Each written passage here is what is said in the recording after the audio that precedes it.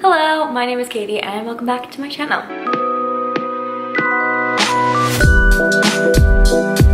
Today I'm going to be talking about my September TBR and I'm really excited. I have not really made TBR videos the past few months, but I feel ready and like back into it. And I had this like late August TBR that I put up that I was like, be super ambitious and read all these books in the end of August, and I ended up not doing that. So I'm gonna definitely take my lesson from that and try and set myself up for success with the TBR. And kind of my mindset now is that I want to make sure if I'm gonna be making a TBR that it's gonna be the books that I really want to prioritize that month. And it's not necessarily all encompassing of every single book that I want to read this month, just because I find that my pace is slowing down kind of like as I have more hobbies and things that I pick up on as I go throughout life. So I just want to make sure that I am making it sustainable and manageable to myself. And if I set myself up with these huge TBRs every month and then I'm never meeting it, I like kind of feel bad. So for me personally, keep me motivated with reading, I just kind of want to make goals that are achievable for myself and my current state of life. And the reason that I did not finish my late August TBR is because I got a puppy. So that kind of took over for a little while, but I'm getting used to the dog mom life, so I feel ready to read again. But like for the first week I was like, I don't think I have the time. It's a little bit tiring running around after a little critter, but worth it. So yes, so the way that I've structured my TBR this month, I started doing this in the beginning of 2020 and then I just stopped doing TBRs because like quarantine, you know. But the way I started doing it in like February, March was I picked 4 or 5 top books of the month that I wanted to read, and then maybe like a manga and a graphic novel. So this month I have 5 books I think, and then 1 like rollover book from that, and these are going to be the books that I'm just like really going to focus on reading this month. And I'll tell you like where the sources for each one, and then you know if I end up reading more in the month, like there's nothing wrong with that, and then I'll just kind of like choose that one based on like what I'm feeling at the moment. So I feel good about this. I feel set up for success, and I feel like this just kind of helps me prioritize what are the next few books that I want to read that I'm like really in the mood for when I sit down to think about it and write out this TBR. So the first book that I am gonna read this month is a rollover book from last month, and that is The Damned by Renee Ahdieh. I actually have a e-copy on my Kindle, which got a little bit chewed, but you know what, I can just always buy another case. That's not a big deal as long as the actual Kindle itself is not damaged. So that's just puppy life for you. So this is the sequel to The Beautiful. I read The Beautiful last year and I really was surprised by how much I love it. The Beautiful is kind of like bringing vampires back again, but not like straight up vampires. It's a little bit more subtle than that, but I do think the second book is going to have more vampires. So set in the 1870s in New Orleans, which is just such like a great atmospheric setting for like the city of just this vibrant life, and 1800s Victorian times. Really cool.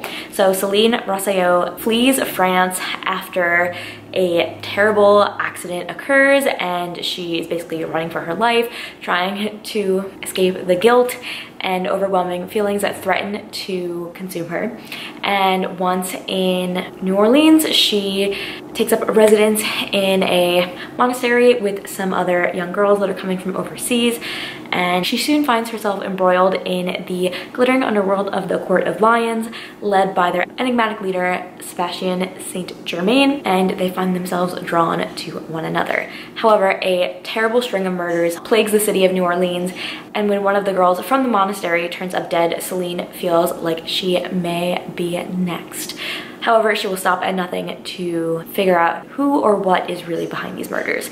And the first book ended on such a cliffhanger, and I think that there's going to be a big turning point for a lot of our characters, especially Celine and Bastien, and I'm really interested to see how it goes and what this is going to take. And I feel like the first book kind of focused more on the murders and not necessarily the paranormal elements, but I feel like the second book is going to take us into more of the lore and the mythology of the world, and I'm excited for it. And I started reading it, I'm at 5%, and I'm filming this on the last day of August, so we'll see how far I can get, but I will definitely still be reading it in September because I don't think I will finish this before midnight when it's like currently 7 p.m.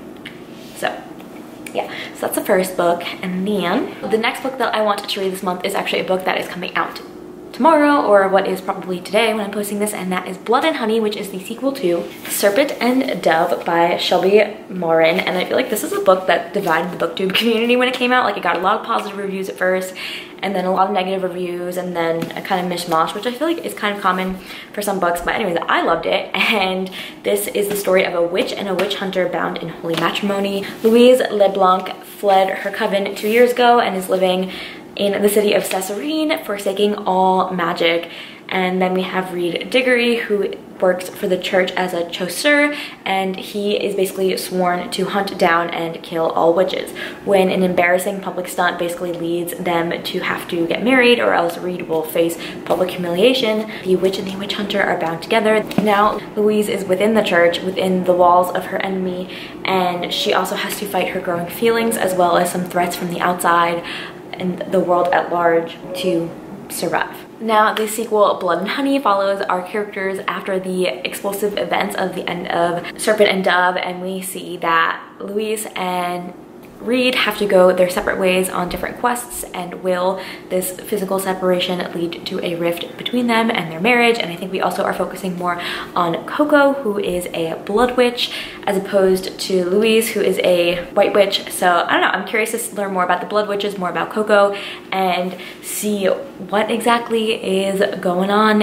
and how this series will go. I don't know if it's a duology or not, but if it is, I'm looking forward to seeing how it wraps up, and if it's not, then just want to see what happens in the second book.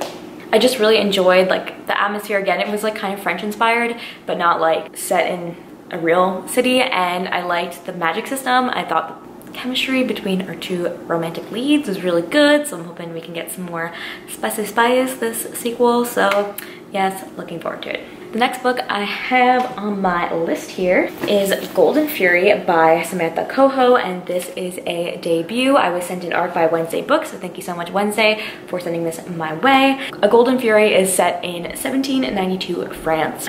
Thea Hope is a teenage alchemist on the verge of a life-changing discovery. She works with her mother, who is a famous alchemist, on creating the Philosopher's Stone. However, as they are so close to finally cracking the secrets and making the stone, her mother destroys their work in a fit of violent rage, and now Thea is determined to do anything to unlock the secrets of the stones. However, creating the Philosopher's Stone is every alchemist's dreams, and they will stop at nothing to steal the stone's power. On top of that all, the Philosopher's Stone is said to be cursed. So will the cost of the Philosopher's Stone be Thea's own mind? I just love a good Philosopher's Stone alchemy story. Also, why are all the books I'm choosing this month, the first 3 are all French inspired? I don't know, it just happened. Love me some good old Philosopher's Stone alchemy classic. The next book that I am planning on reading is The Silence of Bones by June Her, and this is a book that has kind of intrigued me ever since I read the description, and I do want to kind of try and branch out from reading just fantasy. Even though that's what I love, I do like to dip into some other genres as well. So this is a YA historical fiction slash murder mystery thriller type. Yeah, I read the description for this and I just thought it was really cool, and I saw that my library had it, and I put in for a hold, and my hold should be up in 2 weeks, so hopefully I will get to read it then, and I just am really looking forward to reading it. So what is The Silence of Bones about? Well, it is set in 1800s in Joseon, Korea, and Seol is a 16-year-old who has been orphaned and abandoned, and so she becomes indentured to the police bureau, where she is assigned to assist a young investigator on the brutal, politically charged murder of a notable woman. As she continues working on the case with the investigator, they become good friends. However, when the investigator becomes the main suspect, Seol may be the only one left that can solve the case. And the thing that really gripped me about this description was this quote, and it says, "I have a mouth, but I mustn't speak. Ears, but I mustn't hear. Eyes, but I mustn't see." So I think that this is really going to have a lot of commentary on classism and class structure in 1800s Korea, and I think it will be interesting to learn more about that through this fiction novel. Just something that's like outside of the norm of what I usually read, but it really caught my attention. And the last book I did that with is Mexican Gothic, which is kind of outside of what I normally reach for, and I end up loving it, so hopefully I end up loving this one too. The next book that I have on my TBR is From Blood and Ash by Jennifer L. Armentrout, and I bought this book a while ago because it was like on sale for 99 cents on Kindle, and I'm like, why not? And Jennifer L. Armentrout has like been around forever and has so many books. I was looking through her author page. She has so many books. I've not read any of them, but the description of this one really caught my eye, and it is a new book, so I'm like, I'm just gonna go ahead and give it a try. So From Blood and Ash follows Poppy, who is destined to be a maiden. She has no choice in this matter, and the maiden is duty bound to not be looked at, not be heard, and experience no pleasure in life. Poppy would rather be with the guards, training to fight the evil that threatens her family. Poppy really struggles with her inner emotions and desires, especially when Hawk, a handsome young guard, is assigned to ensure her ascension. Meanwhile, a fallen kingdom threatens to re-emerge from the shadows through blood and violence, and the line between forbidden and right becomes blurred. So it just sounds like a good old classic fantasy maiden, some good stuff going on there, and I'm very intrigued by the description, so I want to read it. The last book that I have on my TBR for this month is All the Stars and Teeth by Adeline Grace, and this was actually a birthday present from Austin back in April, so thank you so much, Austin, for this, because I have been wanting to read this for a while and I haven't, because that's how life goes, you know? Amora is the princess of the island kingdom of Visidia, and in order to ascend to the throne, she must prove her mastery of the dangerous soul magic, and she's been training her entire life to be the high end master of souls. When her demonstration goes awry, she has no choice but to flee, and she joins up with a rogue pirate named Bastian, and they strike a deal. If he helps her prove that she is fit to rule the kingdom, she will help him reclaim his stolen magic. However, a destructive new magic is rising across the kingdom, and Amora must face this, as well as legendary monsters, cross paths with vengeful mermaids, as well as a stowaway that she never expected, or risk the fate of Visidia and lose the crown forever. So it just sounds like a good seafaring adventure. I love me a good seafaring adventure. Books set on the ocean, princess pirate books. I'm always a fan. So yeah, I've been wanting to read this for a while, and when I was going to pick my TBR, I just kind of like looked at my shelf and I'm like, what's a book that I've been wanting to read and I just haven't? And I picked this one. So that's what ended up on my TBR. And then I'm probably for manga.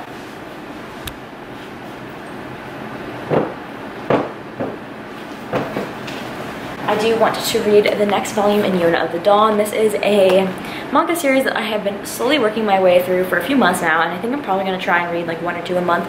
And this follows Princess Yona, who lives an ideal life as a princess, and then on her 16th birthday, her world is turned upside down when her father is murdered in a coup. And so her faithful guard Hack takes her, and they run away, and now they are going to try and do everything to reclaim her kingdom, and they're going on a journey, and now she has to find these 4 ancient dragon warriors, and that is part of where the part in the journey where they are at. And yeah, I just like adore this. I love it so much. It's really fun, a good mix of like fluffiness and adventure, and I'm just kind of glad that I chose this as like the manga series that I kind of want to go all in reading. I don't read like a ton of manga, so I kind of tend to read through the series pretty slowly, and I also am always looking for new manga series to read. My sister did recommend me Tokyo Ghoul, so I may check that out in a few months. But yes, that is my plan for the month. I will probably read this, and then whatever else I end up reading this month, hopefully I get through all of those, and then I may pick up something else that is unknown at this time, because I just kind of like living on the edge. So thank you so much for watching my TBR. Please comment down below if you are interested in any of these books or just want to talk about what you are going to read in September. I love interacting with you guys in the comments. It just always makes my day, and happy reading this September. Have some fun, read some books, and I'll catch you guys in the next one.